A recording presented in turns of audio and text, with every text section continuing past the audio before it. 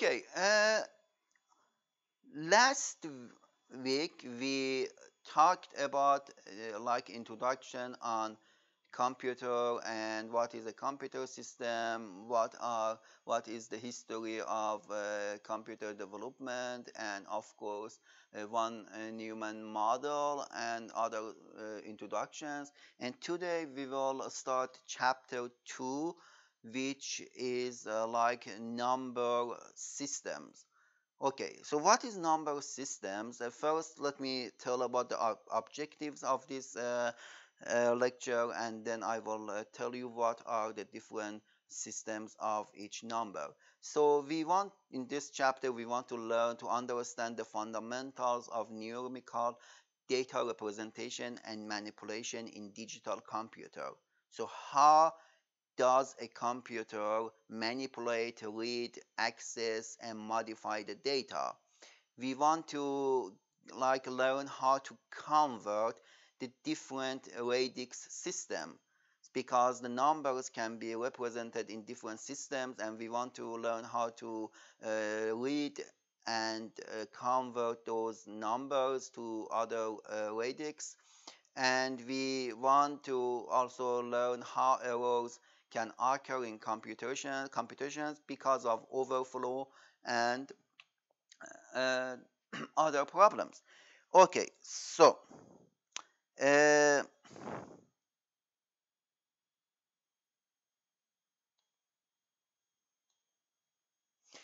first, before everything, I want to tell you what is a bit. I already mentioned what is a bit. Bit is the smallest possible piece of information, and it has only two values. Bit can be 0 or 1. In a wire, let's assume we have a wire. There is a voltage on that wire, or there is no voltage on that wire. So if a voltage is connected to the wire, we consider it as 1. If there is no voltage connected to the wire, we consider it as 0. So we have 0 and 1. And of course, we can say 1 is on and 0 is off. Okay, so smallest unit of information, or we can say 1 is high, the high voltage in a wire, and 0 is a low voltage on a wire. Okay, so it's the way we like consider a bit. So a bit is 0 or 1. So what about a group of bits? We can put 8 bits next to each other, 8 bits next to each other, and call it a byte. So 1010001110. Okay, so this one is 8 bits and it is 1 byte. Okay, so usually in computer science and computer engineering, when you want to get your like internet connection, sometimes you see the speed, they say it is 10 capital M capital B or 10 capital M lowercase b. Is there any difference between these two or no? There is a big difference between capital B and lowercase b, because capital B means 1 megabytes. Lowercase b means 10 megabits. Okay?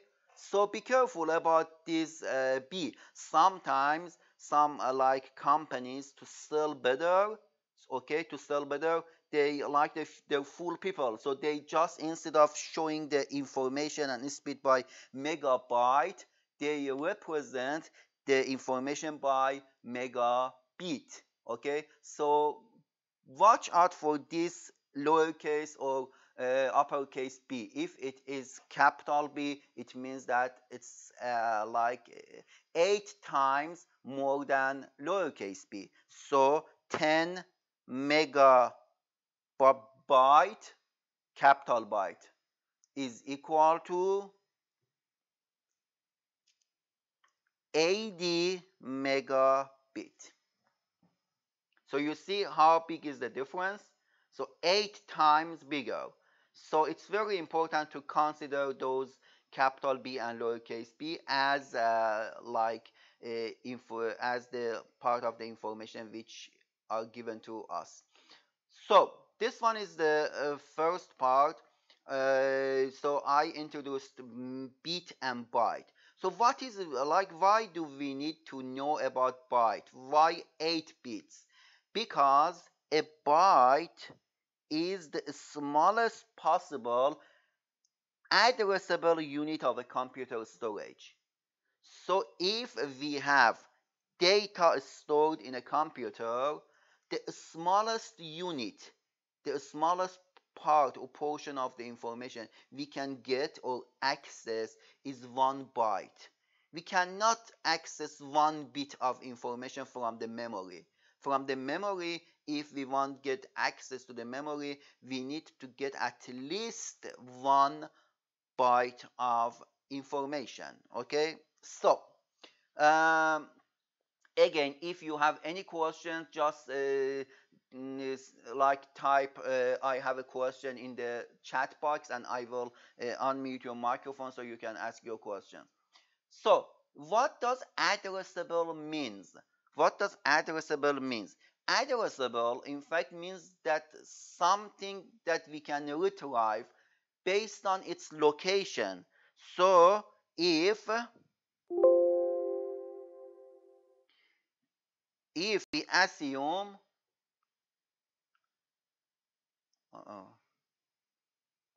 let me share.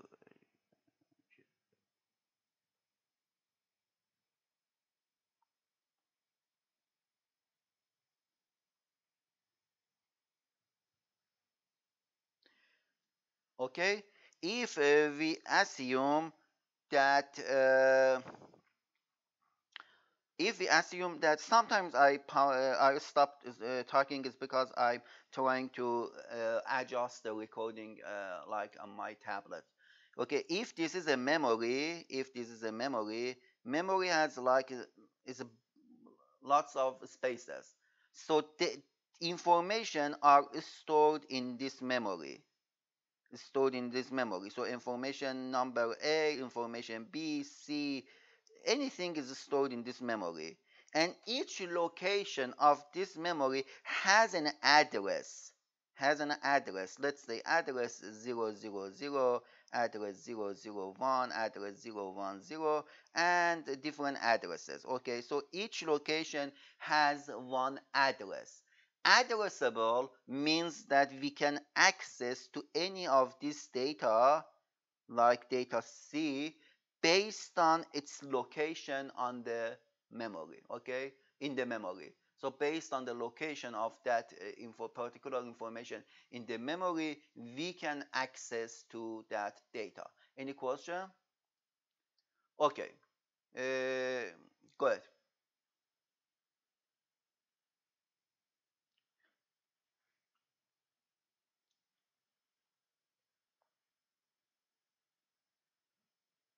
Sam, do you have a question? Oh, how many bits are address? Oh, okay, very good, very good. It depends. It depends to the size of the memory. We will discuss in the lectures in our upcoming lectures. It depends to the size of the memory. If it's a very good question. So Sam asked how many bits are address for 1 byte. The address has nothing with the size of byte. Okay, the address depends to the size of memory. How big is the memory? So if we have a memory like this, which can store only 4 bytes, okay, byte A, B, C, D. So how big is the address? In fact, we can say we can just identify these 4 bits with 2 bit. So if it's 00, it is address A. If it is 01, it's address B. If it is 10, it's address C, and if it's 11, it's address 1. Because the size of memory is a 4 byte, we say we need 2-bit for address. Okay, now let's continue. Let's say we have a memory with 8 like locations, with 8 locations. So location A, B, C, D, E, F, G, H. Of course, we cannot address these 8 bits of information with 2 bits. So we need 3 bits. So 0, 0, 0, 0, 0, 1, 0, 1, 0, 0, 1, 1, 1, 0, 0, 1, 0, 1, 1, 1, 0, 1, 1, 1. So the number of bits for each address depends to the size of the memory. How we can calculate it, we will learn it later, but because we already discussed it, let me tell you. The number of bits we need for the address can be calculated by this equation. 2 to the power of n is size of memory. Okay, so what is n? N is number of bits for address. So if the size of memory, if the size of memory is 8, what should be n? N is 3. If the size of memory is 32, 2 to the power of 5 is 32. So we need 5 bits for the address. Is it clear now? Okay, good. So let's continue.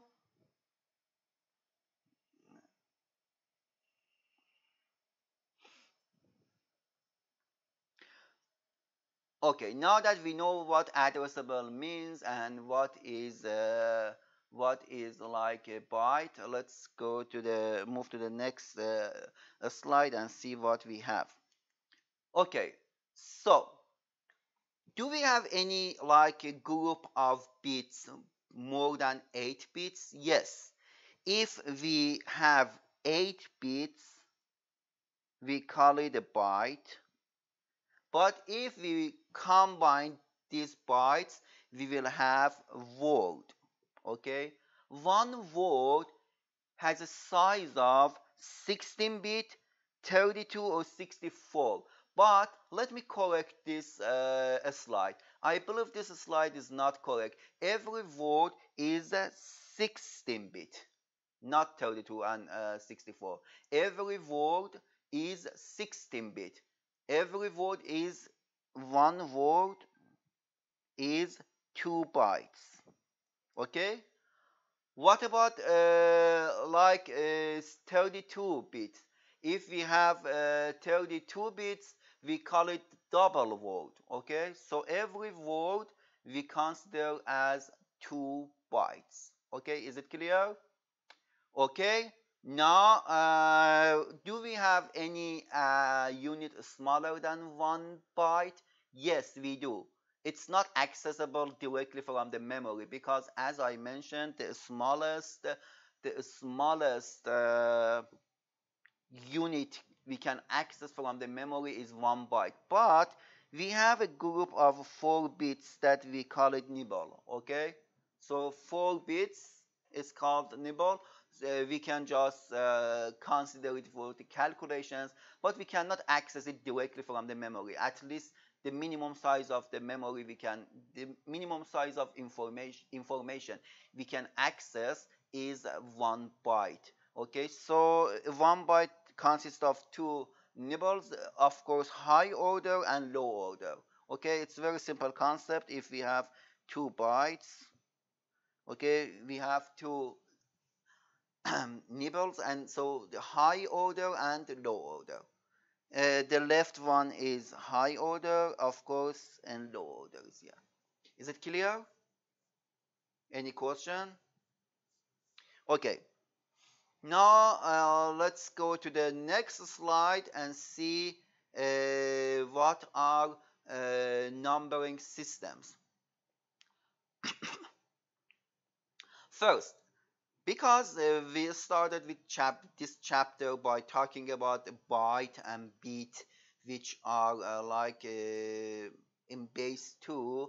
There is we want to see how we can uh, consider and how we can do calculations using this system. The first thing, we should know that if we only have 1 and 0, 1 and 0, we call it base 2. Base 2, in fact, is the base for the number systems that which work with bit and byte. Okay? And also we can call it binary system. Okay, we usually call it binary system. So binary system is a system which is based in base 2, and it only has 0 and 1. Okay, but now in our life, when we count, regardless of the computer, just when we talk regularly about our career, about our money, about anything that we want to talk about the numbers, we talk in base 10. Base 10, we call it decimal system. Decimal system is base 10. And why base 10? Because we have 10 digits. Which digits do we have? We have 0, 1, 2, 3, 4, 5, 6, 7, 9, 8. Sorry, 1, 2, 3, 4, 5, 6, 7, 8, 9. It's 10 digits. Because we have 10 digits, we say it's base 10, okay, or decimal. Base 10 or decimal. In binary, because we have just two numbers, 0 and 1, we call it like base 2, and say it is like binary number. What about base 3? No, base 5. Can all of you send me which digits we have in base 5? Just send it me with your chat box. Which digits we have in base 5? Write those digits next to each other.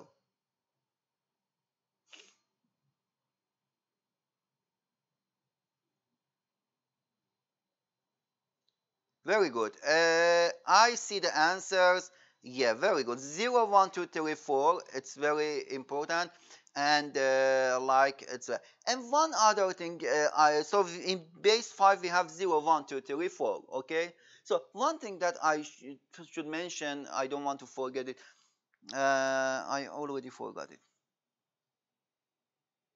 What was that? Oh, yeah. When you want to count the number of books you have, from which digit you start counting? From digit 1. So you say 1 book, 2 books, 3 books, 4 books. Okay? But please,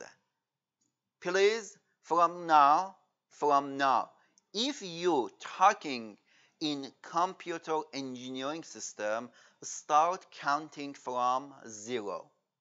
Okay? So in computer engineering, we start counting from 0. If we have 4 apples, we don't say first apple number 1, 2, 3, 4. We say apple number 0, apple number 1, apple number 2, and apple number 3. So in order to start the numbers are started from digit 0, not 1. Okay, it's very important. Okay, so we have different base numbers, and what bases do we have? Usually the bases that we work with in computers is base 2, base 2, base 8, base 10, and base 16. Base 2, base 8, base 10, and base 16. These are the bases that we want to know how to work with them.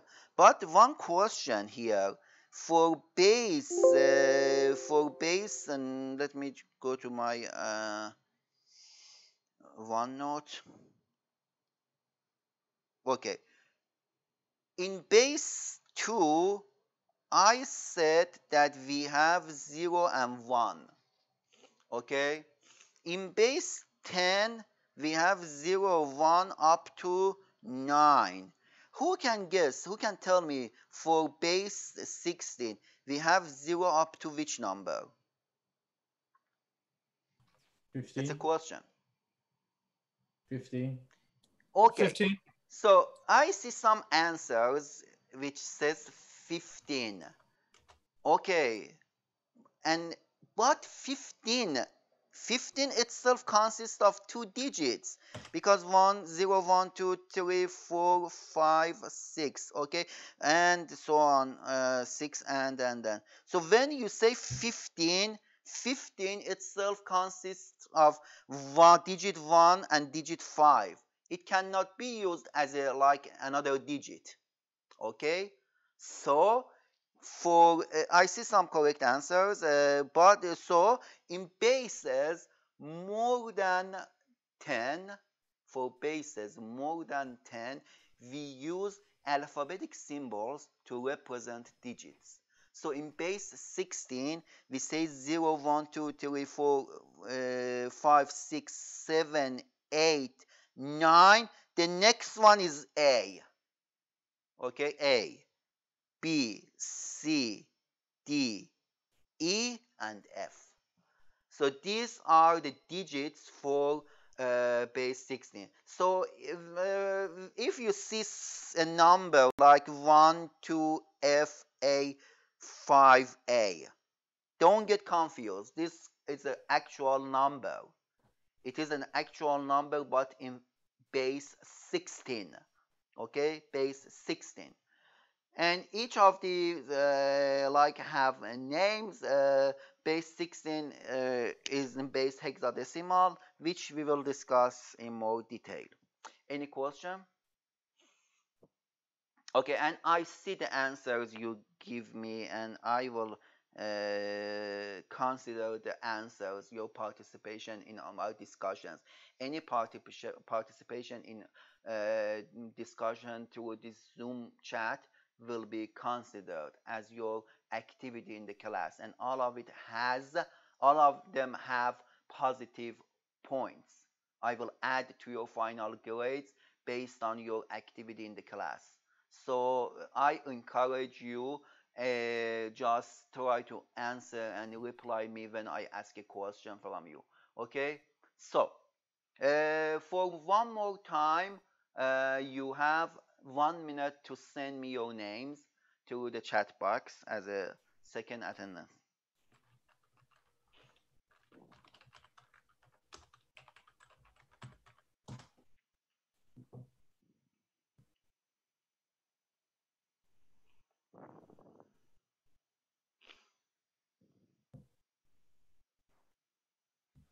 Okay.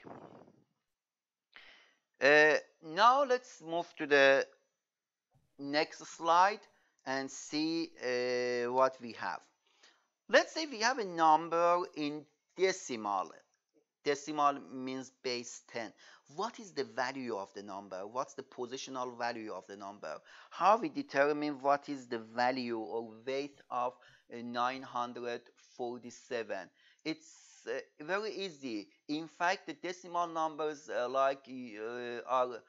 based on power of 10, based on their position multiplied by power of 10. So any number can be written in this form. Any number in any base can be written in the form of a sub n r to the power of n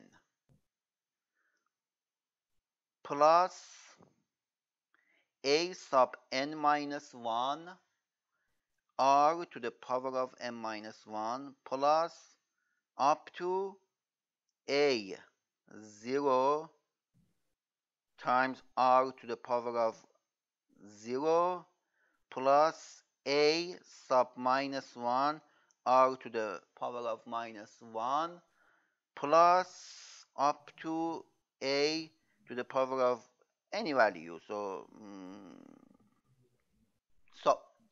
so this is the way we determine the value of the number. What are the numbers? What are these values? A is digits.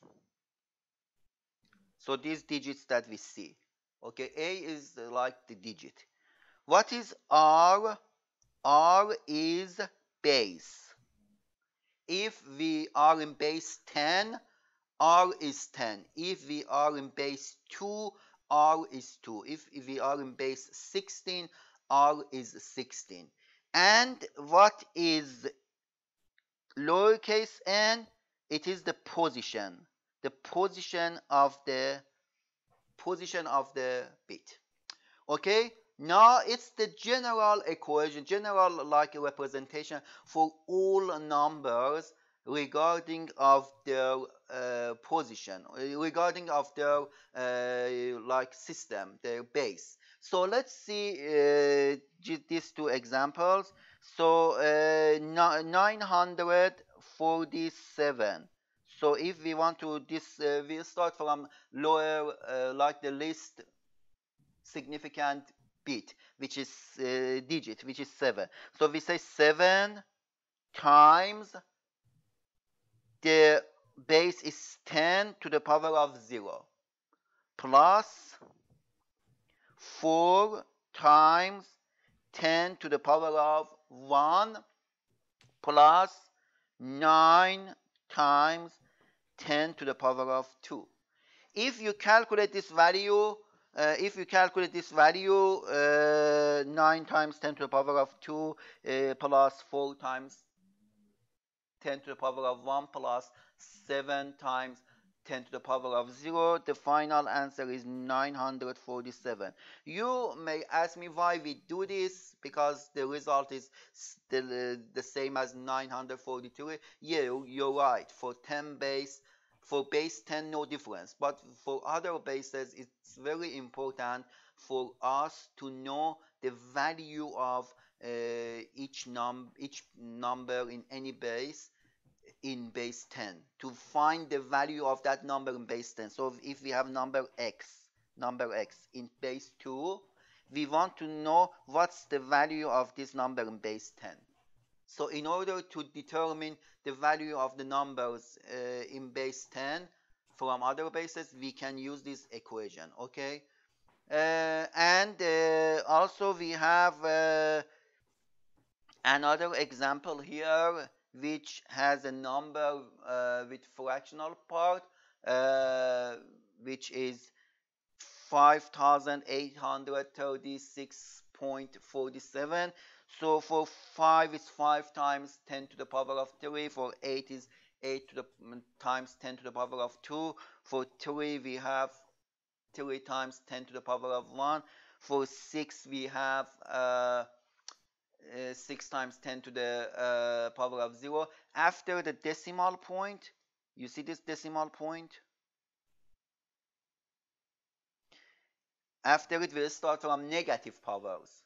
Okay, so 4 times 10 to the power of -1 and 7 times 10 to the power of -2. Any question? Okay. Now that there is no question, let's move to other bases. Let's talk about base 2. Now we will see the benefit or the functionality of the equations that we learned. Which equation? Not equation, in fact, the representation. Like this representation. So if I ask you what is the value of this number, 11001, in base or in like which is binary number, because we also have 11001 in base 10, so it's 11,001. So we also have this number in base 10.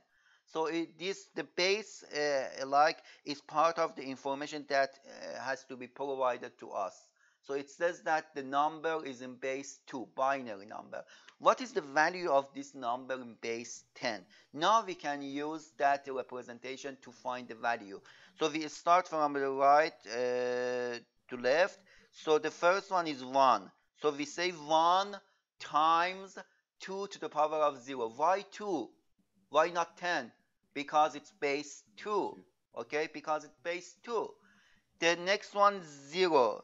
0 times 2 to the power of 1. The next one is 0. 0 times 2 to the power of 2. The next one is 1. 1 times 2 to the power of 3. And the next one is 1. 1 times 2 to the power of 4. Now we can calculate this value. If we do that, we will have 16 plus 8 plus 0 plus 0 plus 1. And we got 25. You see, bingo. We got the answer. We found the equivalent of 11001 binary number in base 10. It's the way we can calculate the numbers value in base 10. Okay? And here it says that when the radix of a number, radix means base, okay, the base of the number, is something other than 10, the base is denoted by the subscript. Sometimes the subscript 10 is added for emphasis. What does it mean? It means that if we have a number 2, 5, we put it in parentheses, and using a subscript we say what is the base. So 25 in parentheses 8 means 25 in base 10. If we have just 25, we assume it is base 10.